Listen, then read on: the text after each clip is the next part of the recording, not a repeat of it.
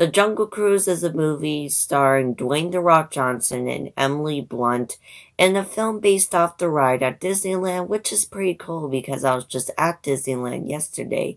So today I'm going to review it. Tell me in the comments if you've seen it, and if so, did you like it? Now sit back, relax, and let's begin.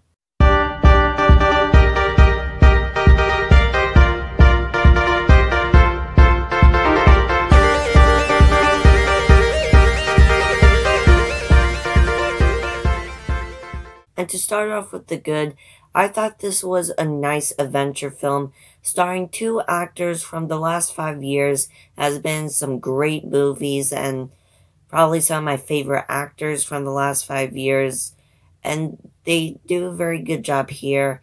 This film is a lot of fun and it's supposed to be just this nice adventure film that supposed to be very funny, and the actors do a very good job, and you go to a lot of places, so it's a very nice adventure film. I thought the comedy was good. It's a very funny film. Some of the jokes do not fly, but the ones that do are really good. All the actors do a very good job and have a lot of banter with each other. All put a lot of comedy into their roles. I thought the chemistry between the two main leads, Dwayne "The Rock" Johnson, of course, and Emily Blunt, probably some of my favorite actors from the last 5 years, and they do a very good job here. I thought Jesse Plemons was good as this German guy who's trying to get the same thing our two main characters are trying to get. And as I said, this is a very funny film. The whole theater was really laughing out loud in this movie while watching this movie. It also has a lot of nice references to the ride. Now, of course, it is an original movie. It does have an original story, which I really like about it. But it also has a lot of references to the ride. Now, that was the good, but there's also some bad stuff in there. So let's go on to the bad. And, of course, one thing to talk about is that the villain, that CGI guy who is trying to get revenge to Dwayne Johnson's character. It's just this boring CGI rendered villain who doesn't really have that much of a character arc, just shows up to be this mythical creature who is just very CGI and doesn't really have that many scenes. So even though he kind of does have has some involvement with the plot and is supposed to be a big part of the plot, I just don't think he is that much of an interesting villain.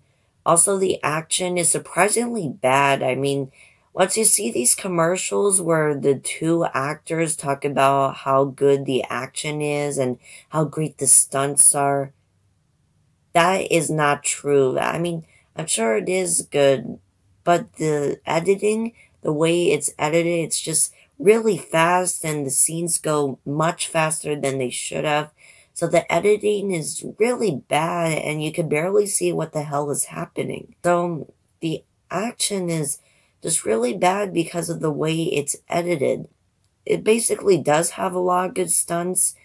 The action here is just edited in such a bad way that I could barely enjoy them. It's supposed to be very familiar, probably because it's basically like Pirates of the Caribbean. It's a very familiar adventure story. I mean, it's not entirely supposed to be a Pirates of the Caribbean knockoff, but really it's familiar to a lot of other adventure movies. It's supposed to be your generic film that's supposed to have some action, and it's basically just characters trying to get this thing that is supposed to break a curse.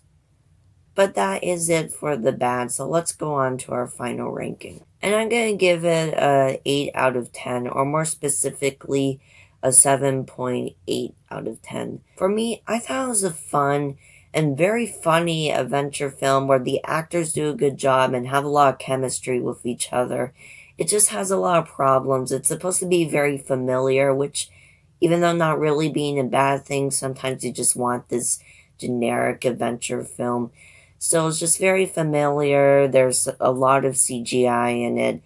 a very bad fake out death. And even though not really having bad stunt work, it's edited in such a way that you can barely see what's happening, so the action is really bad. So it has its flaws, but I still think it's a very fun action film, so 8 out of 10. And thanks for watching this video. Please subscribe and click the bell if you want to see more from me. This has been Scofield Studios, where you're the audience, and